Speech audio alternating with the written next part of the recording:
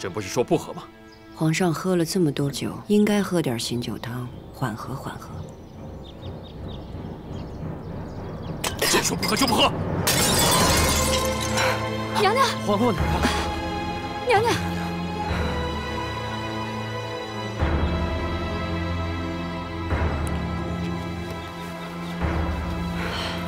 皇上要是生气，要责要罚，臣妾不敢多说什么。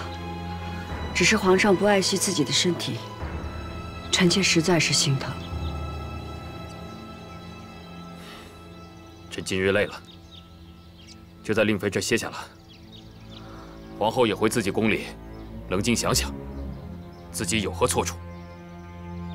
令妃，哎，你同朕回去，其他人别在这点眼了，都回自己宫里去。 是皇上封臣妾为皇后，直言进谏不算有错。皇上若是怪罪，臣妾自己跪下受罚。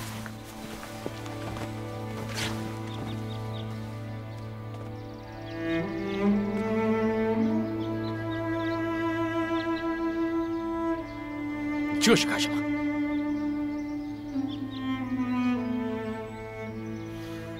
要跪你自己跪。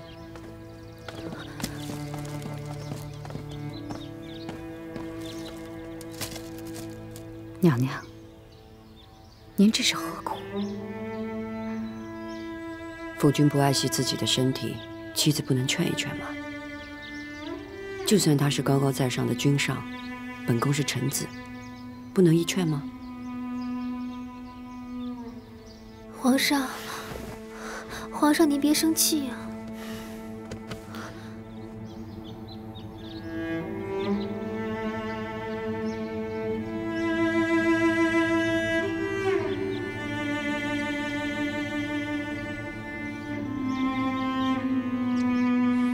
他打算跪多久？皇上，您不先出声，皇后娘娘哪敢起来啊？他这是照着皇后的身份来要挟朕。皇上，皇后娘娘对您一心关切，只是情急之下才会言语不当的。皇后糊涂了，皇娘干涉朕，掣肘朕，怎么连皇后也生了这样的脾气？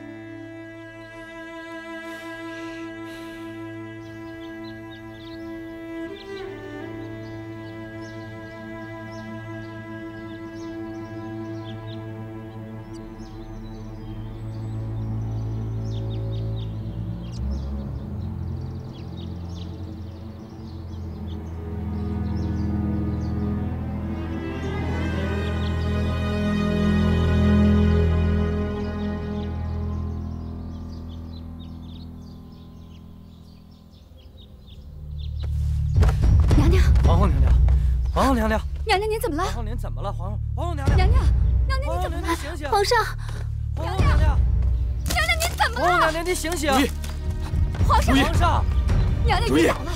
如懿，娘娘您怎么了？快太医！这皇后娘娘，皇后娘娘您醒醒！娘娘，皇后娘娘您醒醒！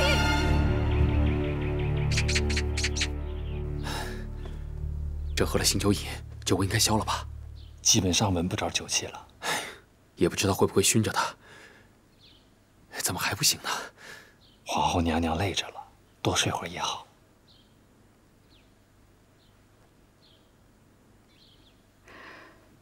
娘娘，娘娘，醒了，皇后娘娘醒了，皇后娘娘醒了，娘娘醒了，太好了，太好了，醒了。如懿，如懿，让开，让开，让开！来来来，如懿。 你醒了，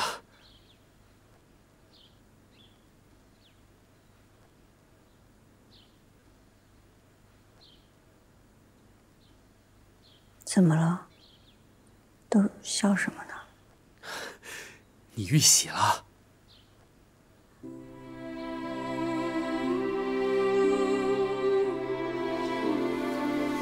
张雨冰，哎，皇后娘娘安心，您因为 太相出现，所以受孕症状不明显，但是从脉象看，却是遇喜有月余。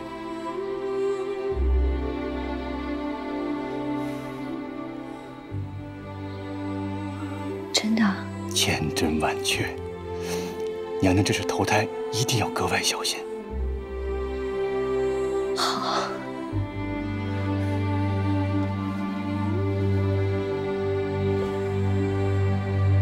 江雨斌啊，哎，皇后的身孕，全权交于你照顾了。万一有什么闪失的话，那为这条命便不要了。那就好。你们都下去吧。这，微臣告退。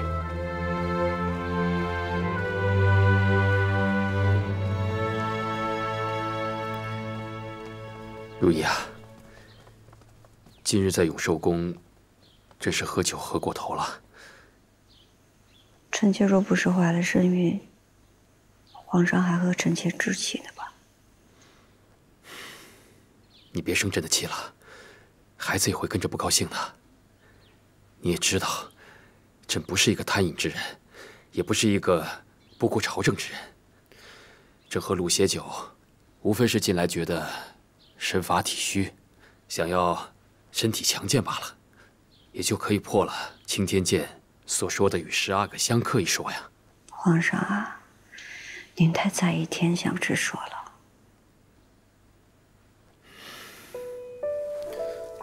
皇上正值壮年，这些日子也就是朝政繁忙给累着了。延医用药，好生保养，就会好转的嘛。朕虽然正值壮年，但皇阿玛也是正值壮年的时候骤然离世。这几日啊，朕常常梦到皇阿玛，想起来就心惊。先帝是急于求成，才误食了金丹。其实立刻见效的东西，最伤人根本的。好，朕知道了。你安心养胎，给朕生一个皇子，比什么都要紧。臣妾自然会好好养胎，可是后宫的事，臣妾也不能不管啊。令妃，她邀宠媚上，确实是做错了。这样吧，从今日到咱们孩子满月，朕把他们的绿头牌都给撤了，不许他们侍寝，如何？皇上爱惜自己的身子，就是对臣妾最好的考量了。嗯。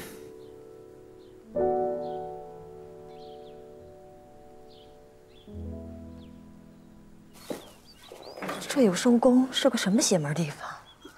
这皇后是万年不曾遇洗的身子，怎么偏贵在有寿宫外面就有了？就是，听说皇后娘娘遇洗，皇上恼了令妃他们了，都不许他们侍寝呢。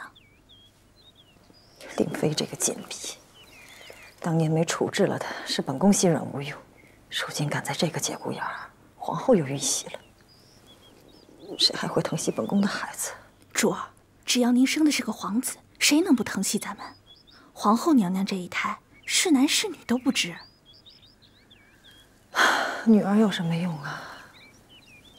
一定得是儿子，一定得是儿子。立心，是。如今本宫胎相已稳，皇后又怀着头胎，无暇顾及本宫。你去转告皇上，就说本宫怀着身孕，请求安胎养护。是。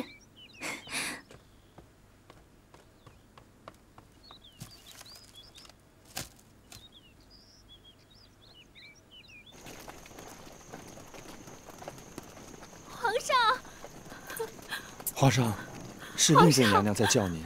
皇上，臣妾冤枉啊！令妃娘娘，你这是做什么呀？您和皇后娘娘错怪臣妾了，皇上听臣妾解释。哎呀，皇上，令妃娘娘，皇上，停！皇上，臣妾一心侍奉皇上，不知错在何处啊？那你觉得是朕的错？皇上当然没错，那是皇后的错。臣妾不敢。那就只能是你的错，自己的错自己担着。哎呦，令妃娘娘，你快起来吧，令妃娘娘！臣妾冤枉啊！起下！皇上！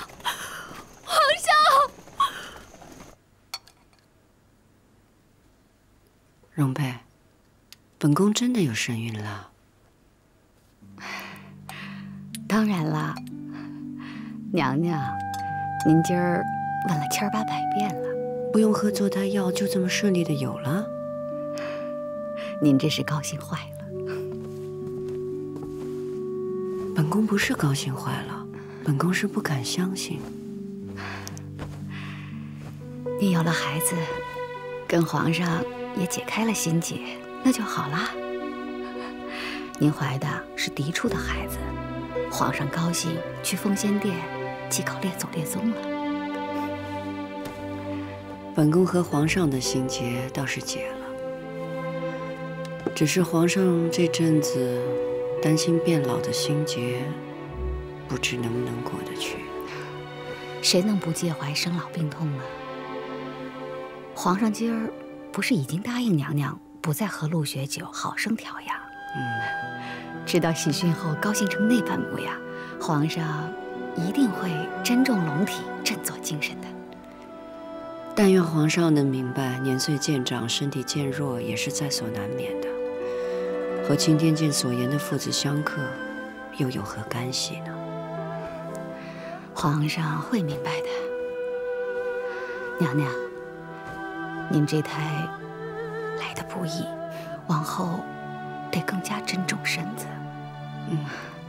别再想那些了，早些安置，对龙胎有益。睡了。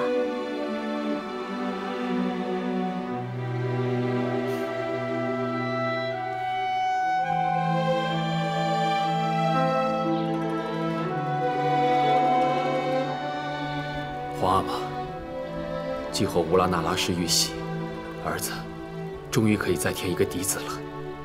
儿子到了这个年岁，不知怎么的，对于生老病死，竟也畏惧起来。但无论如何，儿子会振作精神，不再胡为，也会好生的保养自己。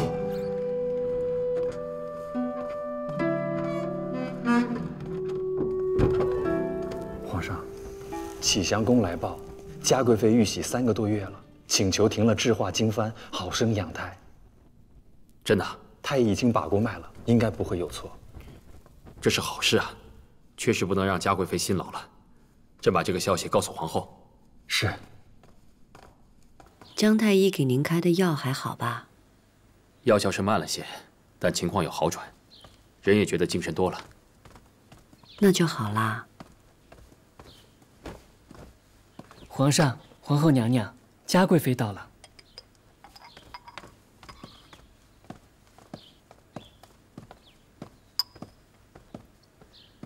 臣妾请皇上，请皇后娘娘安。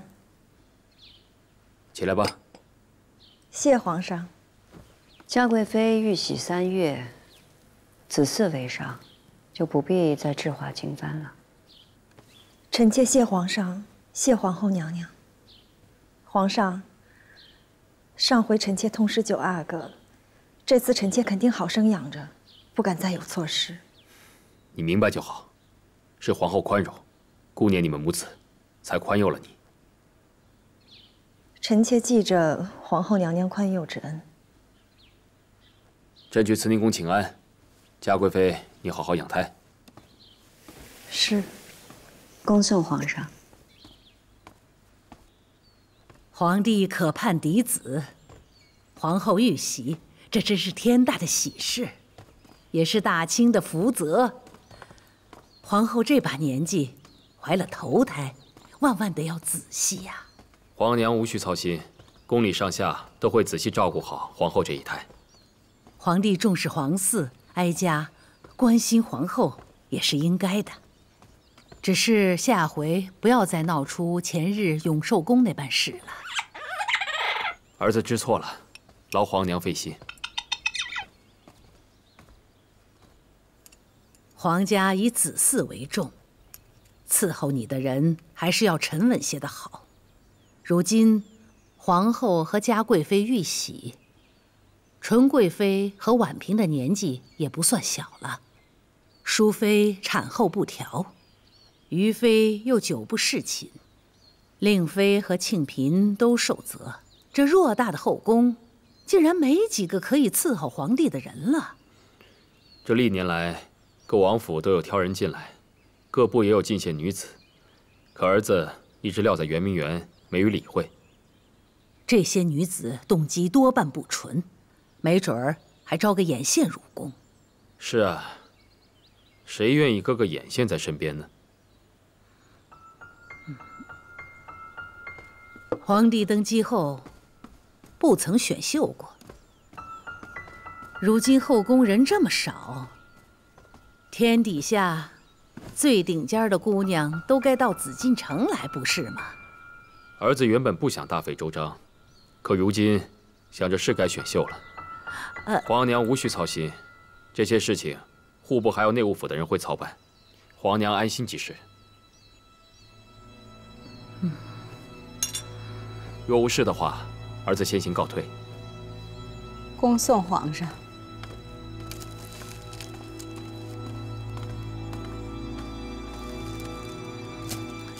夫家，你瞧瞧，这皇帝和哀家都疏远到什么份儿上？皇上疑心重，与其如此，太后倒不如丢开了手，颐养天年为好。到底是多年的母子情分，不想竟成这样。唉，这天子心性皆如此，谁又能奈何呀？李煜啊，在选秀之事，交与内务府和户部全权操办，不许任何人插手。选中的秀女家世来历都必须要分明。既要选秀，朕就得好好选几个合适的人选。这。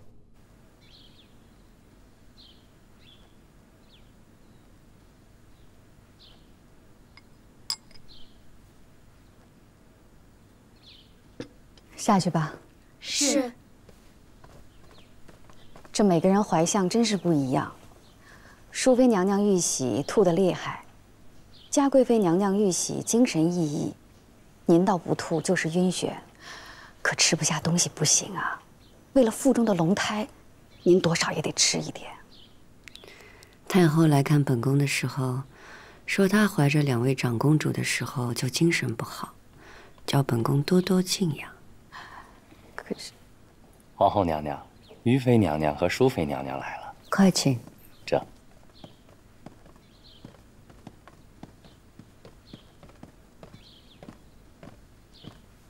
姐姐，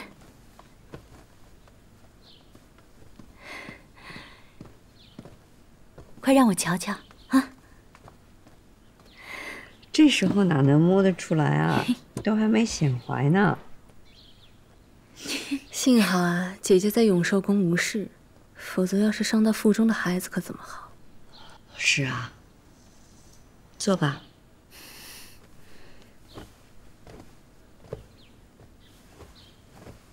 姐姐，你这是太在意皇上还有夫妻这2字了，才会生了永寿宫的事。好在你身体没事，该罚的人也都罚了。不说这事儿了，叶心，快把东西拿上来。是。做了这么多啊！做的真精致。自从开始伺候皇上，我就替姐姐攒下了这些，1年只攒1件，用最好的料子来缝。总想着，这么做着做着，不知道哪1年姐姐就能有喜了。海兰，真的多谢你有这样的心意。容佩，把它好好收着。是。